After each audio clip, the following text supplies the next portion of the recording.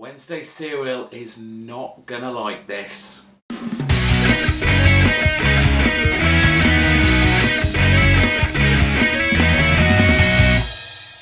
Hello everybody, it's me, GhostCritic, and welcome back if you've just finished watching my main comic book review video for Friday. This, of course, is my pick of the week, separate video, and you already know what it is, you've seen the title already, and I have to say, I surprised myself that I chose this as my pick of the week. I am, of course, talking about new issue 1 from Marvel. It is Star Wars. Now, let's get a couple of things out of the way straight away. Now, it's back at Marvel. Who cares? It could have Boom Studios on there. It could have Dynamite Entertainment logo on there. I don't care, as long as what's inside tells me a good story. I don't care what corporate logo is on the side of it. Forget it's a Marvel book. Now, it is $4.99, and I appreciate that is a steep price for some to pay. It is a thicker book. Some may say they've cheated on a couple of pages. We'll get to that in a second.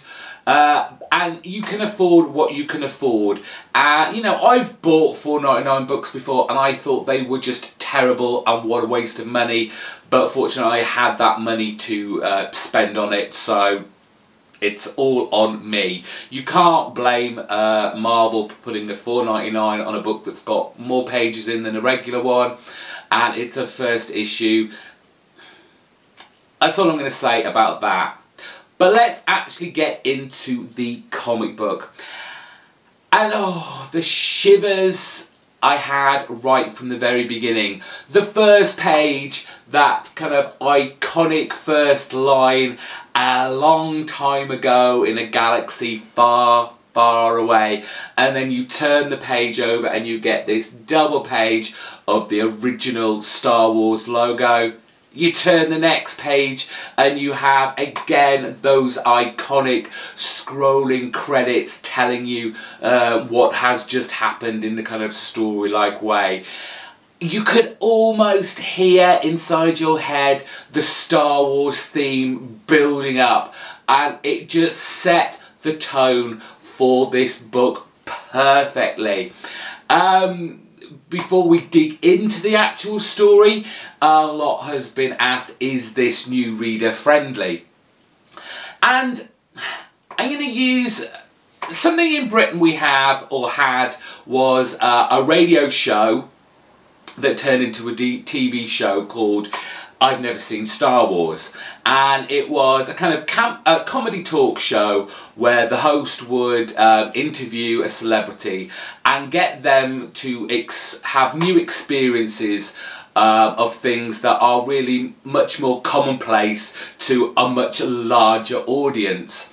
And so I think with Star Wars, pretty much everyone must have seen at least the first one, or they've seen clips of it. They at least know the characters.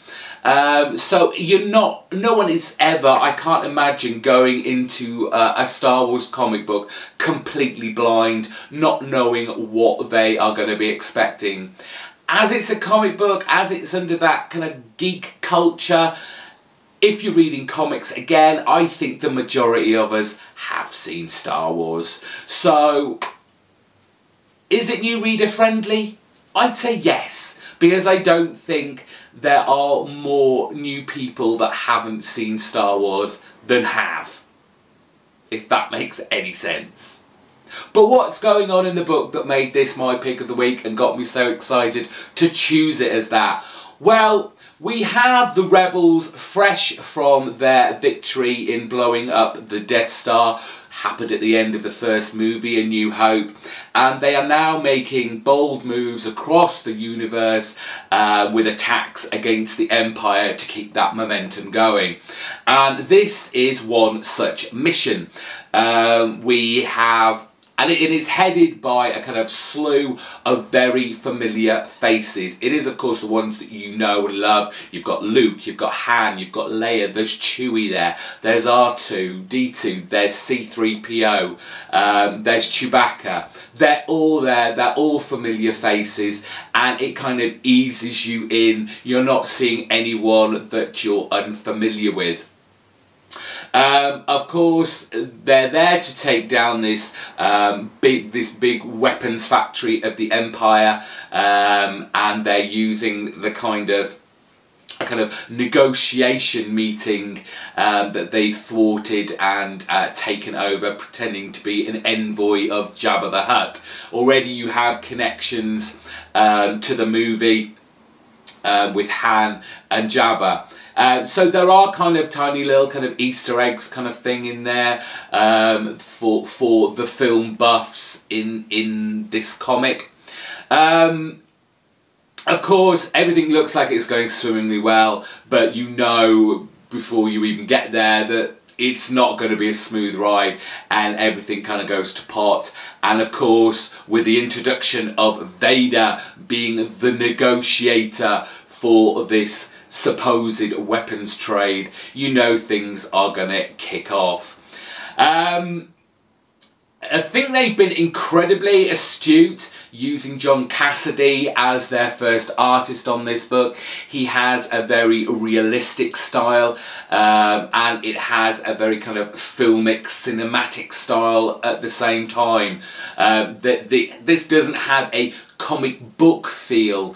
Like I said, they've used an artist who creates the characters, and they do look like they do in the movies. There's a couple of times when Luke doesn't quite look like he should do, if, like you say, it's based on the characters of the movie, but I kind of let that slide because I knew who it was. The one thing that I do miss, and it kind of goes back to right when I started at the very first pages, when I could hear the theme music coming in, but that it's more to do with the sound effects. You get Luke using the lightsaber, and you just want to hear that kind of, the sound of it coming on and it whooshing through the air.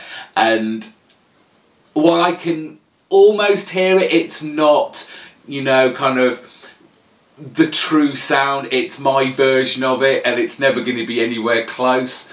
And that's the only thing that's missing. The roar of Chewbacca.